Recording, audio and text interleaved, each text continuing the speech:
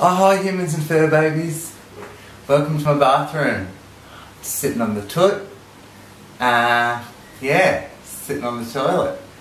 Actually, we're in here for a specific reason. So, I renovated my bathroom about 4 years ago now. When I moved in, the bathroom was all sorts of not very attractive. And to try and lift the unattractiveness of it, I decided a pop of lime green would be nice. I bought these towels that had a nice green in it and a bit of a coral. So this was sort of my colour palette for the bathroom. It was very dated. It hadn't been renovated since it was built. So I picked up this laundry basket that had the lime green in it. Now, clearly I no longer have that bathroom and this has seen much better days. It's all falling apart. It smells. It's time to replace this. So, my friend Mark, he took out the Venetian blinds in his bedroom and replaced it with curtains, and he gave me all the Venetian blinds. So what I'm going to try and do is weave the Venetian blinds together and make a woven laundry hamper. So that's what we're going to do today. So stay tuned, because we're going to make some cool shit.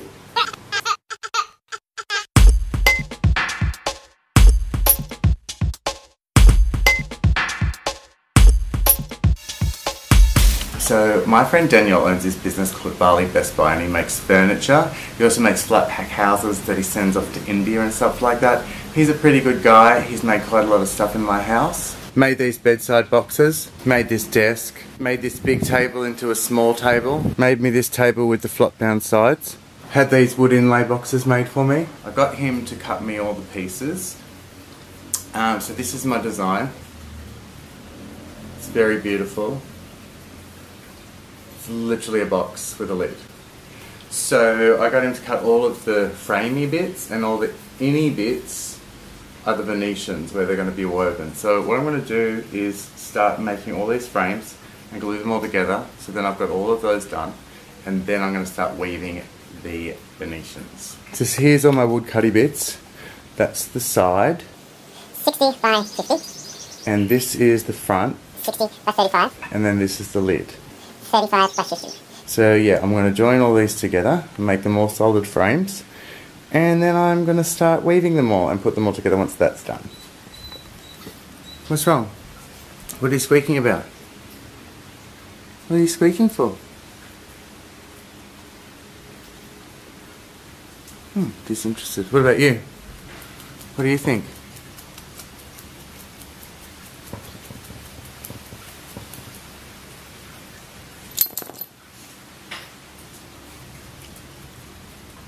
Well said.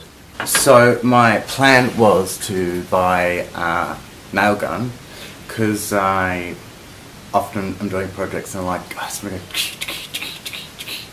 Anyway, so I went to find a nail gun, found a nail gun, but then I couldn't find the compressor to go with it. I went to about 4 different shops.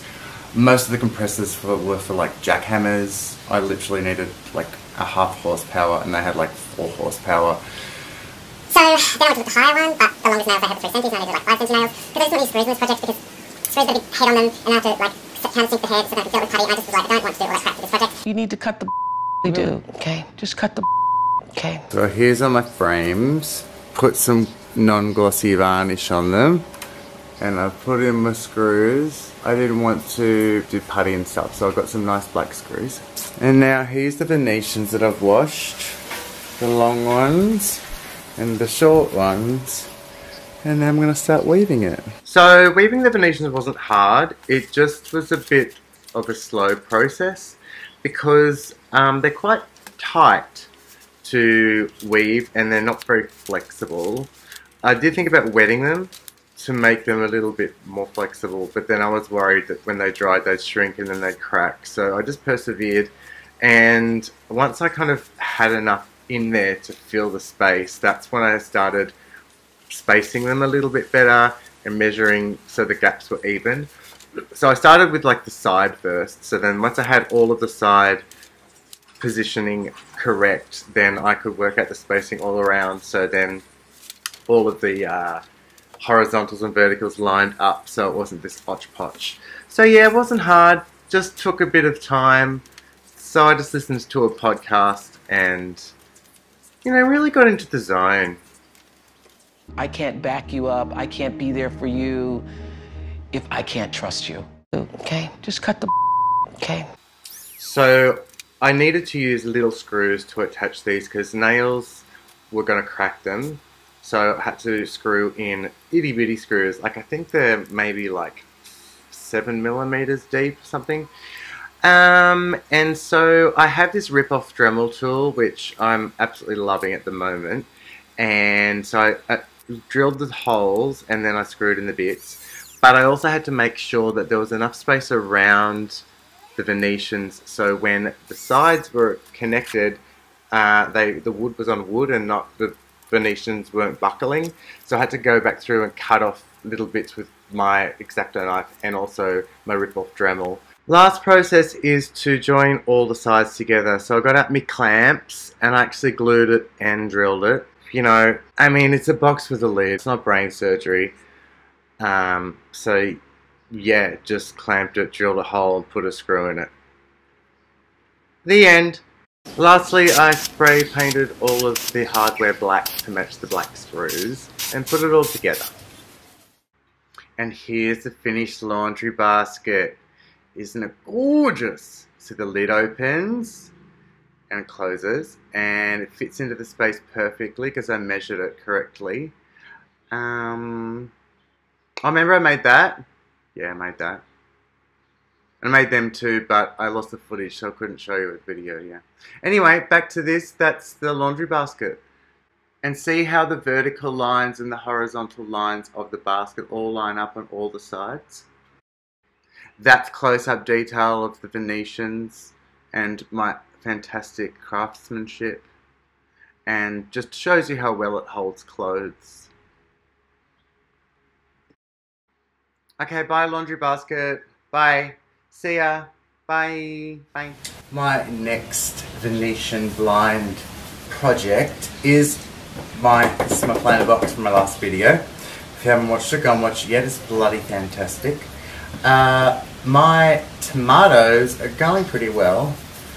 They're drying a little bit. It's a bit hot, but that's not the point. The point is, it's just getting too tall. So what I want to do is make like a trellis and put the slats across here so I can train the tomato to go along the trellis.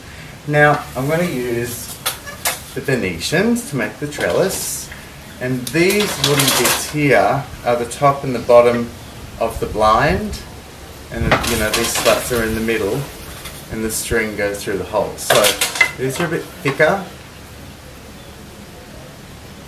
and they're going to go here. So that's what I'm going to do now. These slats already have these holes where the string was going through. So I'm going to use those holes. Oh, I can't. Fuck. It's too wide. Damn it. Damn it, Janet. Damn it, Janet. Alright, I've got to drill holes in. Shit. See? It's all fun and games here. Janet. I did end up adding another hole here to make it more stable because it was a bit flimsy. So now I'm going to space these 5 centimeters all the way to the top.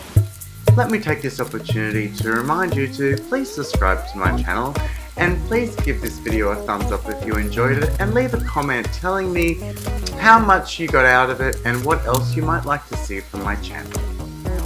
Last 2 screws didn't fuck it up. And also head on over to Inside the Round on Instagram to check out pics of today's project. Okay, that looks pretty good. Pretty happy with that. Don't you think? It's totes legit. Alright, see ya. Wait! I did do one more thing with the Venetian blinds. I made this box frame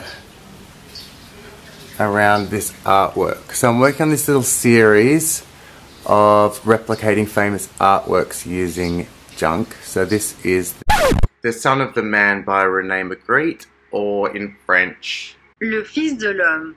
Yeah, what she said. Let me know if you're interested in seeing me do this series. This is just a little project that I'm working on, but if you want me to show you how I do some of these, I can do a video about it. But yeah, I made this little box frame just to finish it off using the Venetians. Wow.